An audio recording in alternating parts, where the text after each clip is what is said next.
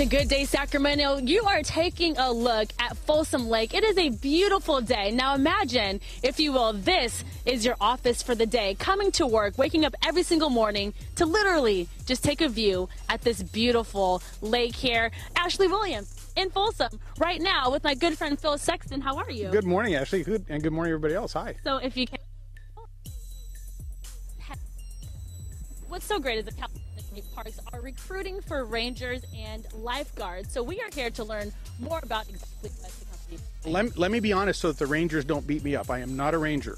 I'm a state park interpreter. And rangers are a good colloquial thing, but rangers are actually law enforcement officers and they're very important to parks. But there's lots of other jobs in parks, such as interpreters, such as environmental scientists, such as park aides, as restoration specialists, as maintenance specialists, all sorts of things in state parks because it's a very complicated and wonderful thing. Perfect. So, but what you guys are doing is you're recruiting and you're looking for specifically rangers and lifeguards. So what exactly are you looking for?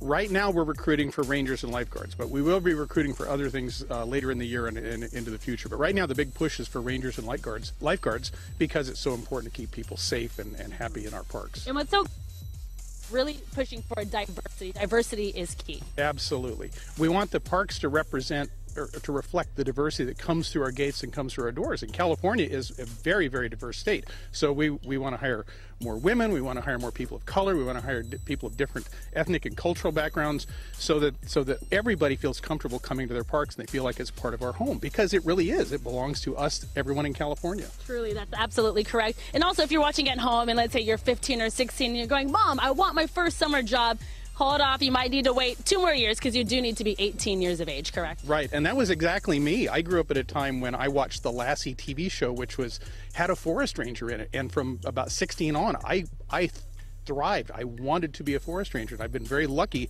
at being able to do those things and to have a place like this as my office. It's wonderful. You know, it's so funny you brought up Lassie. Tina Canby, you remember Lassie? Who doesn't remember Lassie? That's a really good example. What would you say is another good example from a TV show perspective that people might be able to relate to? Lassie was a good one. Let's see if you could throw another one out. Well, there's all sorts of silly ones. There was once a TV show called High Mountain Rangers on one summer that was a terrible TV show, but it was a lot of fun. But things like Grizzly Adams and all sorts of things that happen in the outdoors have just been really big influences for people in my generation. Absolutely. And today, social media and getting out in the woods and being in places like this on live TV is equally, I think, inspiring to younger people. Speaking of social media, we're going to have to go ahead and do that. Also, coming up in the next hour, though, we're going to hop into the State Park Patrol boat and take a ride and talk to another officer about exactly what it takes to be a lifeguard and ranger. Tina and Canby, back over to you. Sounds good. Thanks, Ashley. The deadline is Thursday. LiveTheParksLife.com. Avoid a fashion emergency of your own.